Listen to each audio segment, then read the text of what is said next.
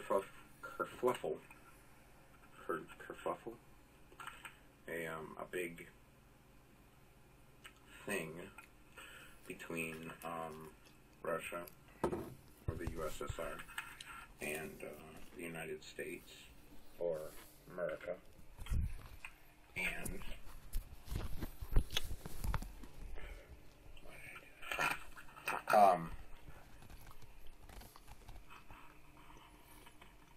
and it's settled, right, for the most part.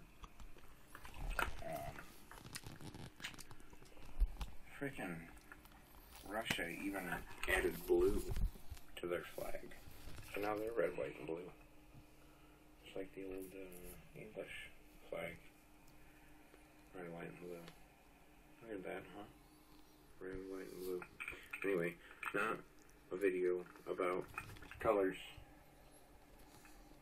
This video is about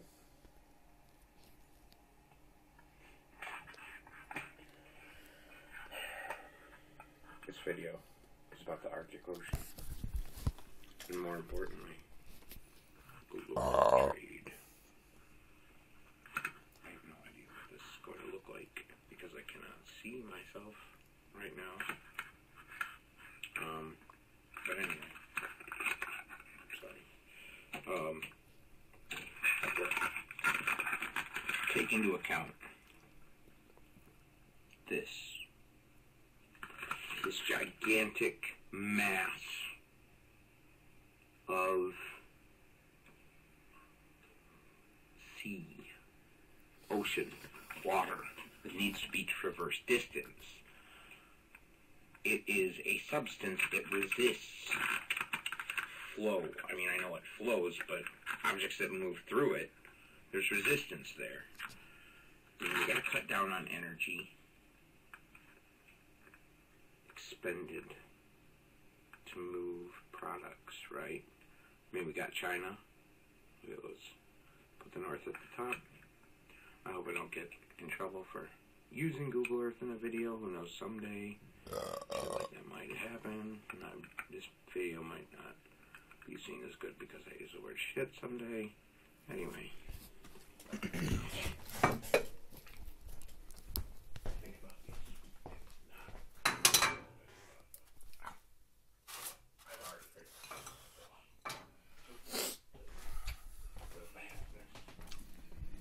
The Pacific Ocean, and I mean even the Arctic Ocean. Okay, I mean that's a significant distance from London to New York, from the coast of Africa to one of these places where people have gone. Oh my goodness. This is why I don't make videos. I'm so sorry. It's often. Anyway. It's a very small ocean. Easily traversed. I say easily now, only because I'm not thinking of all the factors. But right now, it's actually very difficult to traverse because of the ice and the cold, the temperature. But in a world where polar bears only live in zoos, and there are no penguins at the North Pole. Never have been. But there are seals. Have there been penguins? I don't know if there have ever been penguins that have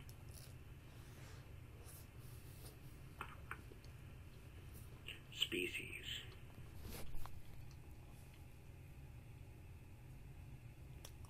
that thrive in the environmental conditions of the North Pole. Not just the conditions, but the place itself, the Arctic Ocean, okay? And not only that, but all, I can't look in into the camera. And just look, okay? I want you to think about these areas, okay? The temperatures, the conditions of things, you know? Think of the reindeer people. Think of the reindeer. They will not survive in tropical climates. Not that it will be tropical, ever, but it is not impossible. But I want you to consider moving. I want you to empathize with corporations who deal in global trade.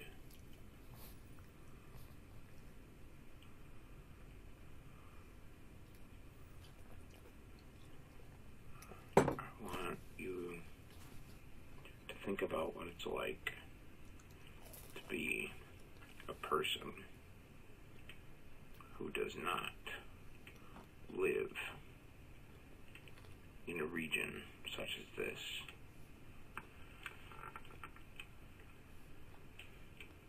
And who sees it as a resource.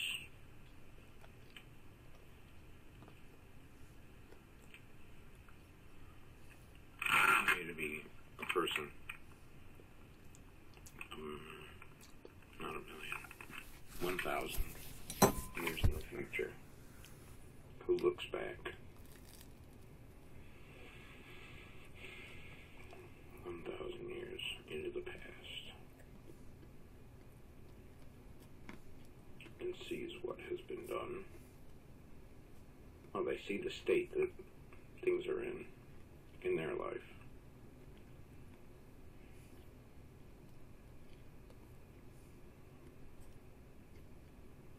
And no matter what horrible things we do,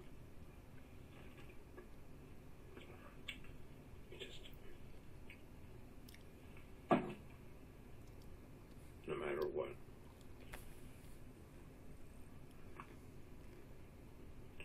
I mean, there will be people and other things.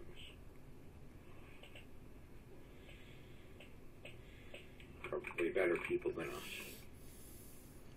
Much better. Don't not right now.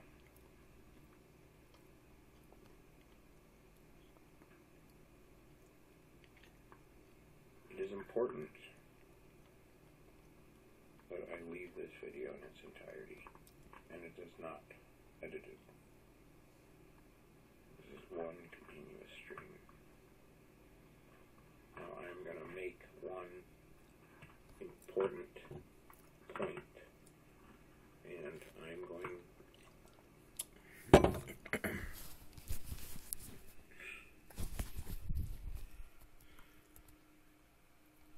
you probably have already got the message, but there is so much that can be said about the efficiency. And yes, I know the polar bears.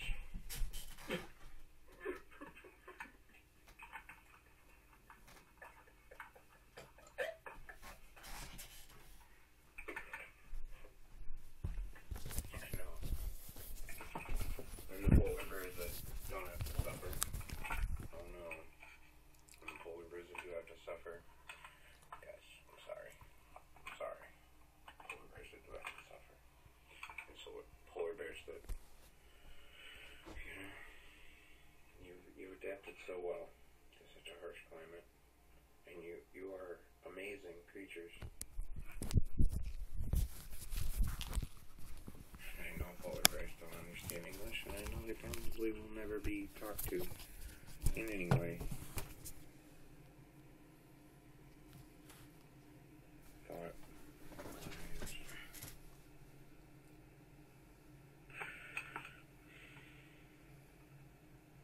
can't relate our feelings to a polar bear. Besides rawr and cuddle and yeah, okay. Not gonna go there. Yes, maybe someday, and in some way, that's the important thing, the way. In some way, we might be able to communicate better than we've done in the past with other animals.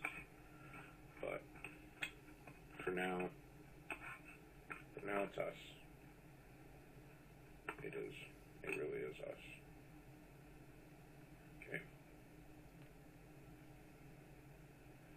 And of us, there are people who have tremendous influence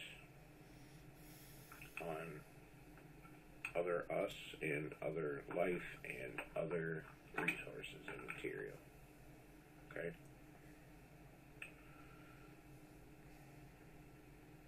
Some of those people might not care at all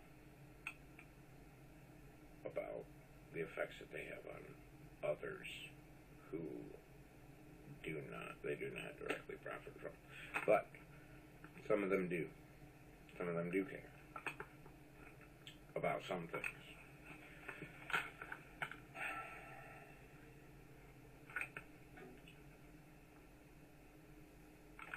The things that we do care about are efficiency and making things work. And I am sorry. I'm sorry for all of the life forms, the lineages, and it doesn't do any good. It doesn't do any good except to make other people feel bad, and maybe in feeling bad they will not contribute to some things that are limiting things on this planet. But we as humans, we are not so much limiting as we are making things possible. We are making important things possible. And one of those things is resources being shared. And yes, I know things are going to get boring. Diversity is going to drop. I mean,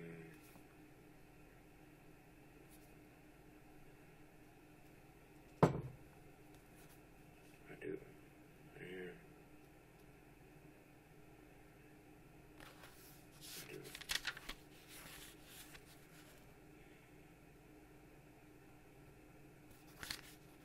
There's so many other cool things I want to talk about. I mean, for instance, okay,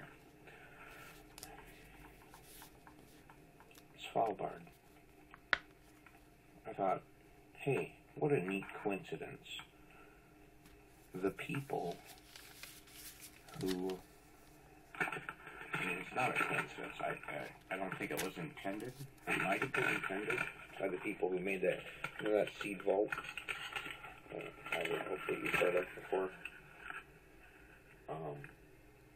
But it just kind of happens to be between Russia and the U.S. And I know Canada's there, and Canada, you know, if you're watching, I know you're there. And you might be an important player, or you might get used. You might get used. Or maybe you're using. You're the middleman. What do you do? I can't remember who it is that owns what country Greenland is a part of. I'm fairly certain it's a Scandinavian country. Norway, Sweden, Finland, Norwegian. I think it's Norwegian, but it's possibly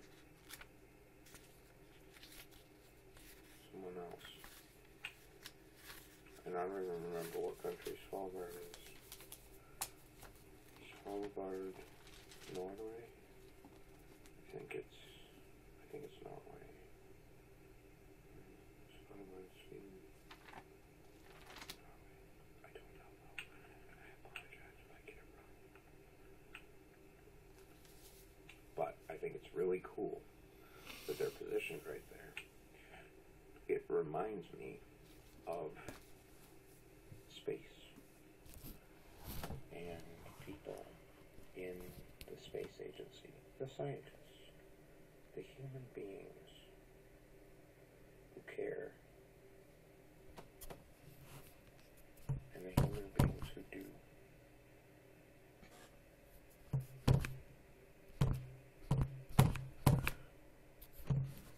Scientists,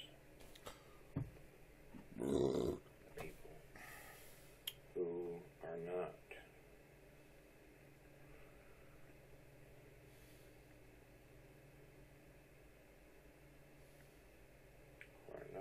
so pushy.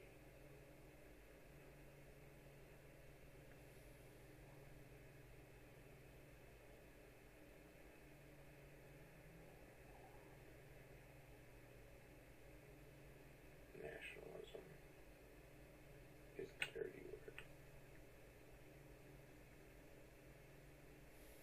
Okay?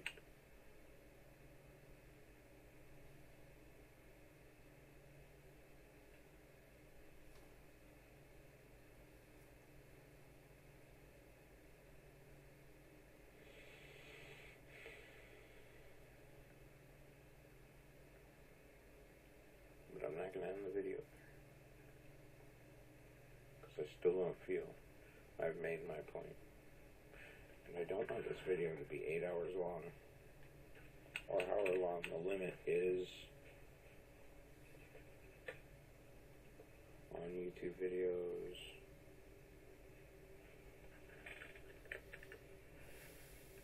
Something went wrong. Try to reconnect. Oh shit.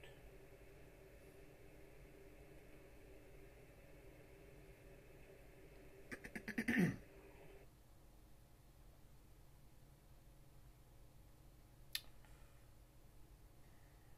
not sure how well. I'm not sure yet. I'll find out though through experimentation and discovery.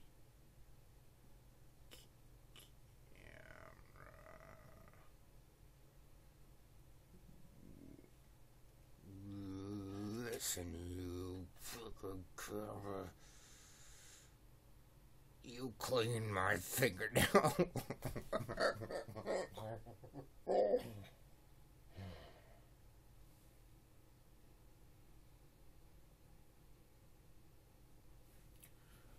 Promise you.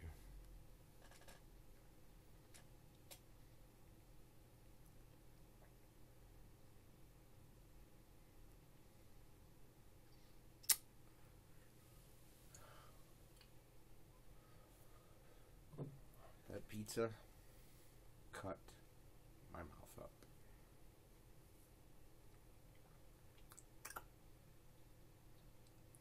I haven't had one of those in a long time. Long time. And,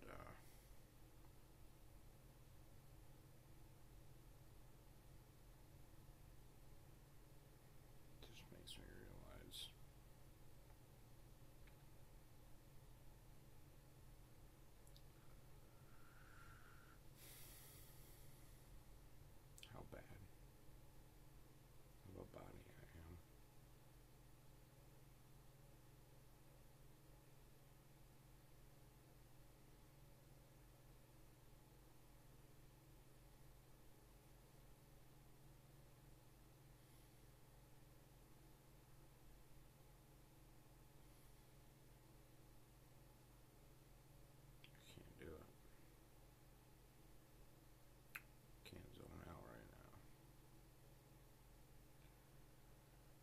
it's the alcohol.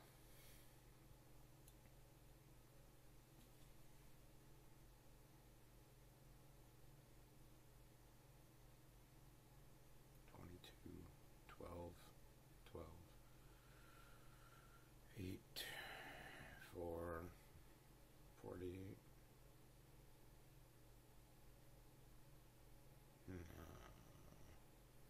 46,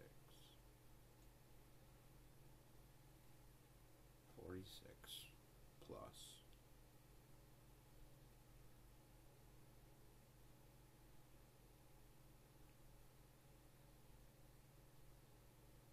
I'm not sure if that was a 22 ounce or 24 ounce. And I'm not really that bad right now.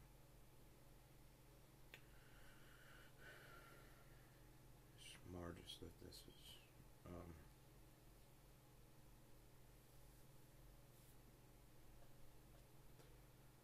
this is an awkward thing to be doing.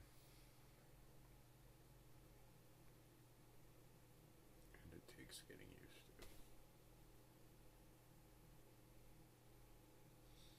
And I don't want to get used to it. What I want to do is just